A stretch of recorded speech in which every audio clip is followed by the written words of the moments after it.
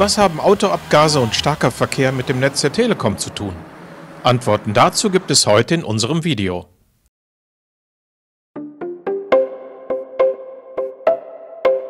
Normalerweise bringen die Straßenverteiler das schnelle Internet in die Häuser der Kunden. Wir sind heute in Darmstadt unterwegs, weil sie noch einen weiteren Zweck erfüllen sollen. Und zwar sollen sie der Luftgütemessung dienen.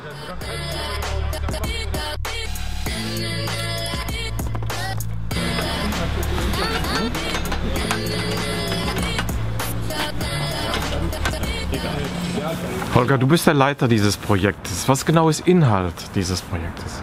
Inhalt des Projektes, dass wir die Luftgütemesssysteme sozusagen flächendeckend Städten und Gemeinden zur Verfügung stellen können, damit sie eine genauere Auskunft darüber erhalten, wie sich die tatsächliche Luftqualität in der Stadt darstellt. Und was genau passiert jetzt hier in Darmstadt? Hier in Darmstadt ist die erste Stadt, die wir quasi ausstatten mit unseren neuen entwickelten Messsystemen, an der Zahl 18 Stück, schön verteilt über die Stadtfläche und im Umland, womit wir der Stadt Darmstadt helfen wollen, ihre Luftreinhaltepläne zu überprüfen und zu schauen, ob Maßnahmen tatsächlich auch wirksam sind.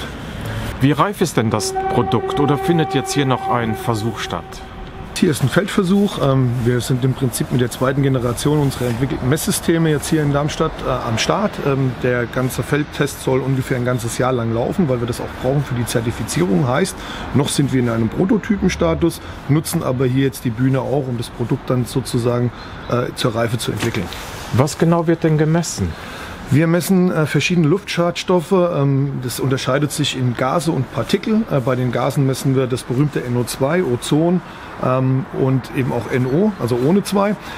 Und bei den Partikeln haben wir die über die BIMSCH festgelegten Messungen für Partikelmatter 10 Mikrometer und 2,5 Mikrometer, erfassen aber auch noch kleinere Partikel in unseren Messungen.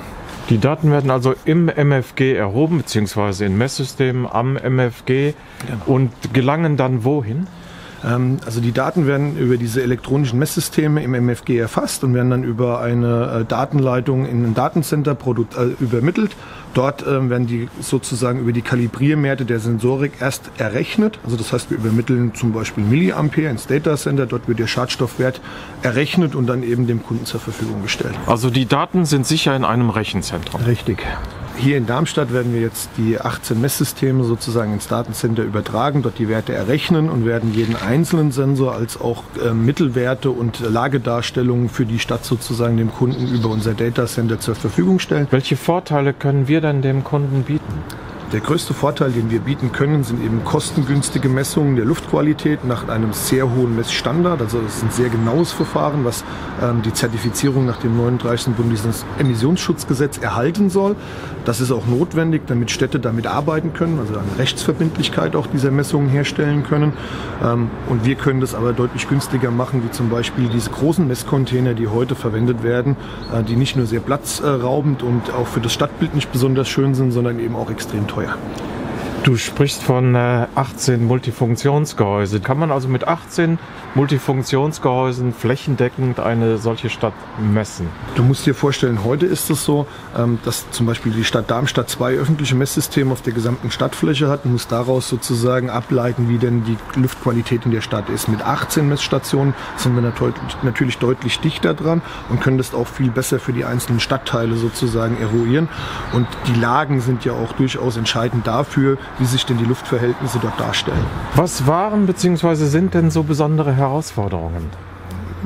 Also das Kniffligste, was wir hier machen müssen mit der Elektronik, ist tatsächlich die Ermittlung der NO2-Werte.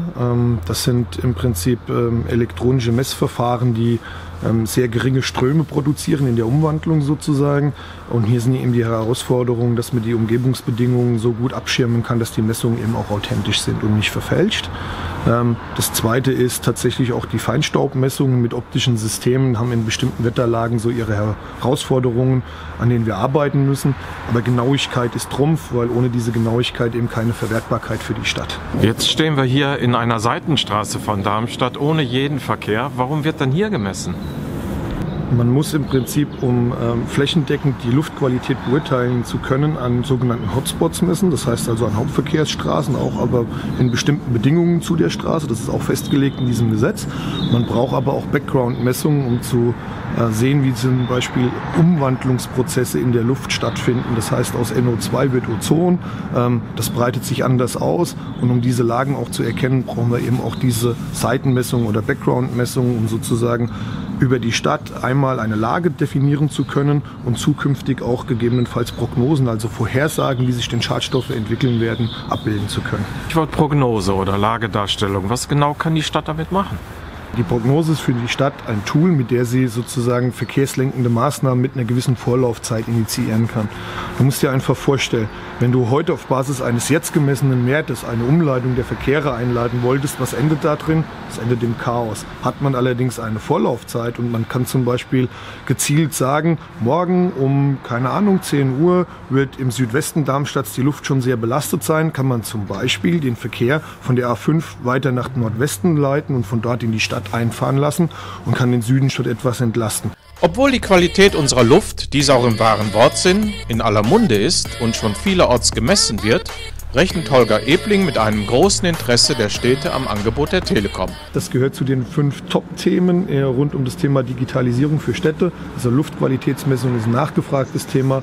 Das wissen wir von Deutschland, von verschiedenen Städten, aber auch international. Dietmar, du bist dafür verantwortlich, dass diese MFGs technisch fit gemacht werden für die Luftgütemessung. Was genau wird dann hier verbaut? Wir verbauen hier eine Gehäusesäule, die wir an die Multifunktionsgehäuse anbringen können, haben die entwickelt mit unseren Herstellerfirmen Sichert und Rittal und haben im Prinzip diese Säule jetzt in diesem Zustand so weit gebracht, dass wir unser Luftgütemessungsgateway, was wir zusammen mit dem Fraunhofer Institut entwickelt haben, hier einbauen können. Das ist dieses Gerät hier. Und was wir zusätzlich noch umsetzen ist, natürlich braucht dieses Gerät auch Strom und Spannung. Das machen wir hier mit einem Konverter und zusätzlich, um die Datenrate von diesem Messgateway zu einem zentralen Cloud-Funktion zu bringen. Bei uns in unseren Obliegenheit der Telekom haben wir derzeit übergangsweise einen LTE-Stick. Um die Daten dann vom Messgateway rüber übers Internet zu unserer Cloud zu bringen. Wie schnell ist denn so ein Multifunktionsgehäuse umgerüstet? Wir haben jetzt in 2 Tagen 18 Gehäuse umgebaut. Das ging relativ schnell. Was wir als Bedingungen auf jeden Fall einhalten müssen, ist nach dem 39. Bundesemissionsschutzverordnung 1,60 Meter an Höhe, um das Messgateway zu installieren. Im Hintergrund wird noch ein bisschen geschraubt. Wenn euch das Video gefallen hat, würden wir uns über einen Daumen hoch freuen. Falls ihr Fragen habt, nutzt dazu die Kommentarfunktion unter diesem Video. Und wenn ihr weiter Interesse am Netz der Telekom habt, abonniert doch einfach den Kanal.